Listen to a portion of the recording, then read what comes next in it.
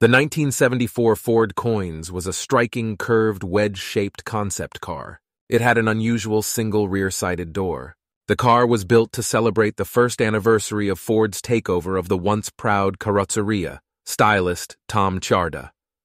Tjaarda produced this radical car in double-quick time. It's notable for its three-abreast seating, central driving position, and means of access via a rear hatch. But Tjaarda positively hates the car. The car looks like a red wedge of cheese with the central parts painted black.